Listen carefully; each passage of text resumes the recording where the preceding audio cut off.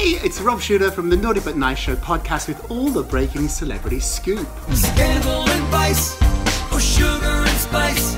It's Naughty But Nice with Rob. Britney Spears' longtime manager has just resigned.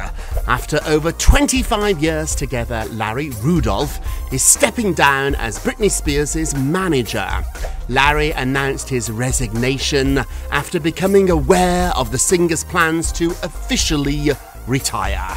The letter was addressed to Britney's father and it said the following, quote, "It has been over 2.5 years since Britney and I last communicated, at which time she informed me she wanted to take an indefinite work hiatus." He went on to add, quote, "As her manager, I believe it is in Britney's best interest for me to resign from her team as my professional services are no longer needed." He concluded by saying, quote, "I wish Britney all the health and happiness in the world, and I'll be there for her if she ever needs me again, just as I always have been." Hey Britney, we are sending you the best.